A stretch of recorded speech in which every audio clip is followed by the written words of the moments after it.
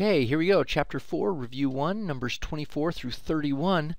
4m cubed minus 2, 4m cubed plus 2. Ooh, this is that special pattern here where everything's the same except that plus or minus sign. That means we're going to get this one, 16m to the 6th. The two middle ones will cancel out, and you can see that plus 8 and a minus 8 will cancel each other, and then we'll have minus 4. It'll give us a subtraction of this times itself and that times itself. Number 25, see if we've got it again. Yeah, indeed, look at that. That's n to the 12th minus 9o to the 6th. So again, that times that and that times that. The other two, the middle terms, this guy and this guy, will cancel each other out. Ooh, 5p squared plus 1, all together squared. We'd love to be able to just square this and have there be some sort of shortcut like that, but it doesn't quite work that way. We've got the 5p squared plus 1. There is kind of a shortcut in this sense because you have this guy squared, 25p to the 4th, and you do end up with a plus 1 at the end, but the middle terms, that guy and that guy, end up being the same thing, 5p squared. So in the middle we get a 10p squared.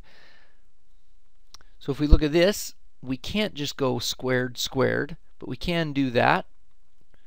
But don't forget the middle terms that pop out, which is this times this doubled. So that'll be a minus 4q. And if you want to see that, you can write this out and go ahead and do that. There's the q squared minus 2q plus 4. And there's your simplified polynomial. Let's try it, see if we can do this one. So this one's going to be square root of 4r squared, and this one's going to be square root of 4s squared. But in the middle, we're going to have a 2r times a 2s, that's 4rs, and then two of those, 8rs. And if you'd like to see that in slow motion, go ahead and just do the 2r plus the 2s, and there's the 4r squared, 4rs, 4rs, that makes the 8rs, and then 4s squared.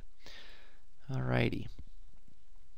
Oh, this one's going to get a little big here. We got a binomial times a trinomial, so here's t cubed minus 3t squared minus 4t.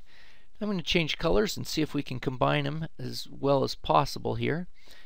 Plus 3t squared minus 9t minus 12. That's t cubed. Ooh, look at that. Those just canceled out. Minus 13t minus 12. And we're good. Number 30. See if we can do the same thing. We've got a binomial times a 1, 2, 3, 4 nomial, whatever that guy is. So let's jump these two through, and we get u to the 5th minus u to the 4th, right? U squared times that. Good. Adding exponents, plus u to the 3rd minus a u squared. Then we do the u cubed through there, and we get u to the 6th. I'll put that guy out there in descending order, minus u to the 5th, plus u to the 4th. Uh-oh, somebody's having fun with this. Minus u cubed. Alright, somebody was having fun here. Look at that. That guy goes away. Those guys go away. Those guys add to 0. So we end up with u 6th minus u squared. That guy over there. Alrighty then. The next one. Oh wow, this is going to be huge. Let's make sure we do colors here. I'm going to do red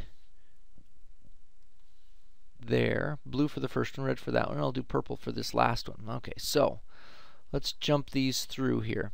So 2x to the 4th times x squared is 2x to the 6th. Jump it through there and we get plus 6x to the 5th plus 4x to the 4th. Now let's do it with the 7x cubed going like that and that and that.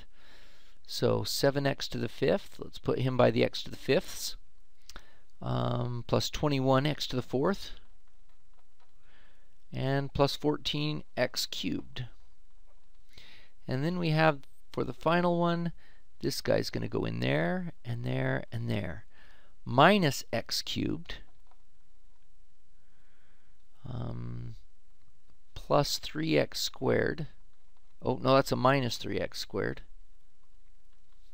Minus 3x squared, because you've got a minus x times the 3x, and then minus 2x.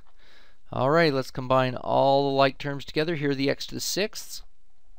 There are the x to the fifths, so we've got 13 of those, plus 25 x to the fourth, plus 13 x cubed, minus 3x squared, minus 2x. Wow, that was a huge one.